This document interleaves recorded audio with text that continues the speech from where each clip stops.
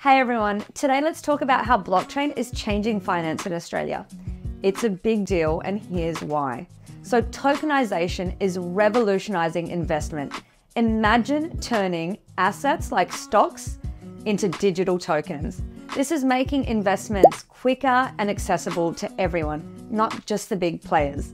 So blockchain is cutting out middlemen. This means faster transactions and lower costs. It's also adding security and trust to investments. Australian groups like big banks are testing blockchain for financial transactions. This could make our money markets and debt markets much more efficient and safer. So, the Australian Securities Exchange, ASX, is exploring blockchain too. They're looking into trading tokenised assets, which is a big shift from traditional methods. Regulatory changes are coming in 2024. The Australian government is updating laws to protect consumers in the new digital finance era. Economically, tokenisation could save a lot of transaction costs. This means more trading, faster settlements, and the less need for collateral.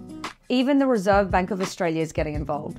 They're considering using tokenised deposits and digital currencies for these new kinds of transactions.